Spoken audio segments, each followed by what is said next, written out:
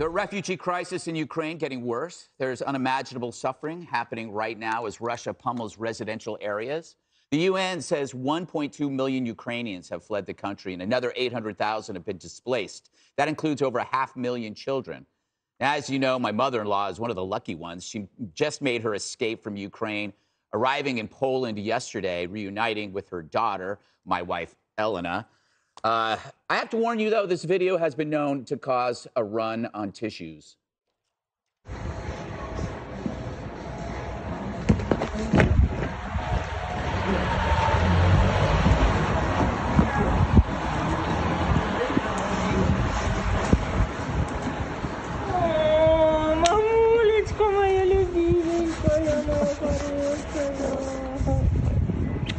Моя, слава Богу.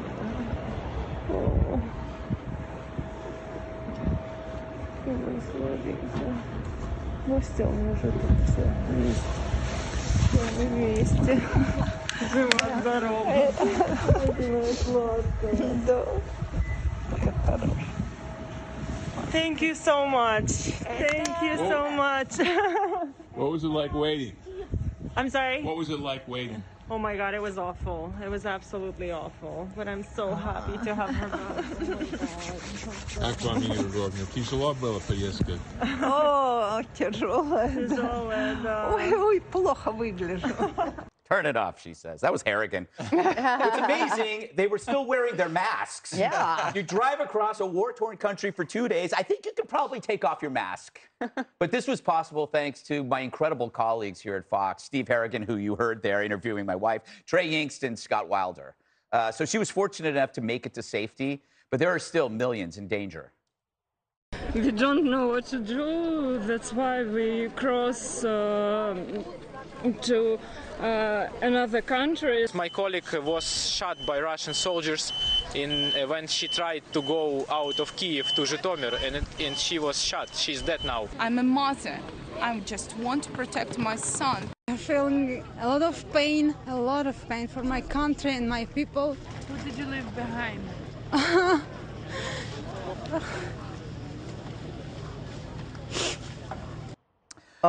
But in the face of evil, there's still good in the world and heroes everywhere, like the people on the ground risking their own lives to lead others to safety, and others who are doing what they can to help out. Charities like Project Dynamo is rescuing people in the middle of this fighting and getting them out of the country.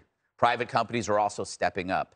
For example, Uber is offering free rides between the Poland and Ukraine border.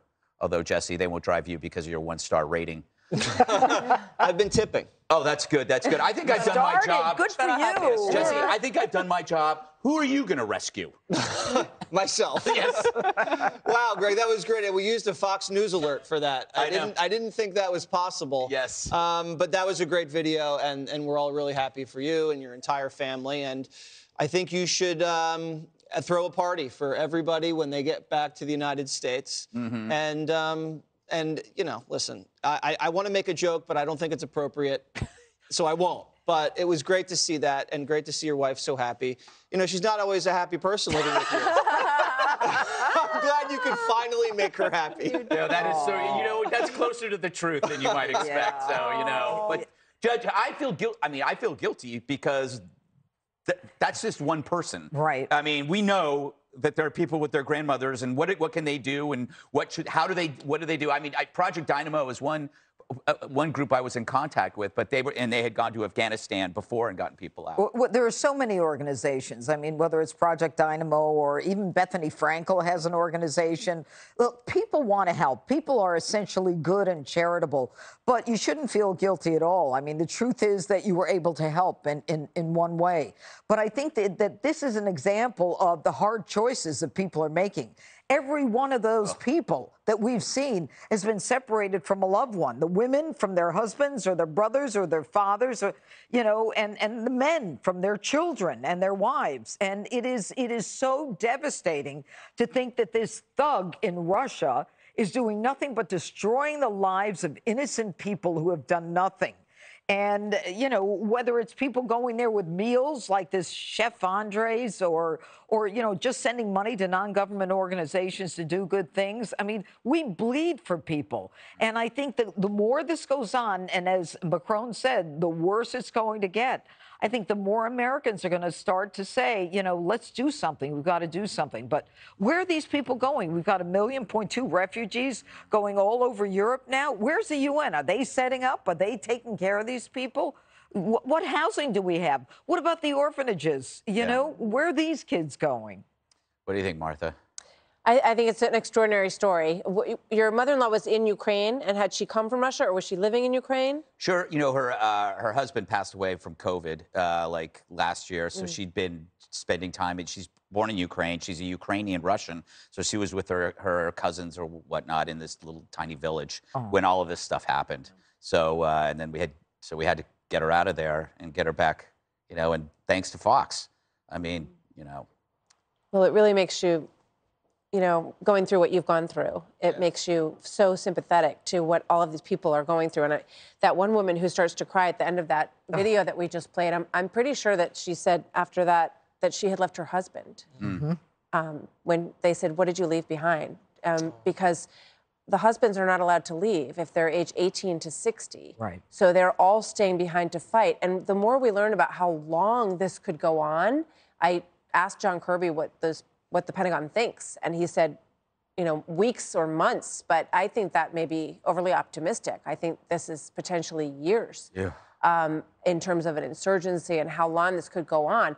Those fathers could be separated from their children for years, potentially. Right, yeah. And think about also, you know, there are people in Russia, these are their relatives, too. And so, I mean, there are people in Russia who have loved ones that they're not going to see anymore. Absolutely. Because they're going to bifurcate that. No one's going to be able to cross. And all because Putin said they were one country. Yeah, and he's going to split split up. He's like, you're all Russian. This is all, Ukraine's part of Russia. So we should all be together, as if he was doing some altruistic thing to bring the country back together for his egomaniacal dream of a Russian empire that they don't want. Yeah. And I mean, women are saying goodbye to their husbands possibly forever. I mean, they may never be reunited if they're killed in this war that they're fighting. But, you know, thank God for Fox. During the Afghanistan withdrawal, they were helping to get interpreters and people who the State Department and the federal government left behind out of there as much as they could. Great that they were able to help with this situation as well. You know, Ukraine is a country of 44 million people. There's already 1.2 million who have crossed the border into Poland. Poland has also been an amazing neighbor in all of this. They have welcomed them with open arms. And there are a number of international, but also U.S. organizations that are providing food and humanitarian aid. And that's just going to get worse because a week ago, people were saying in Kyiv and all these other cities that they had 3 days worth of food.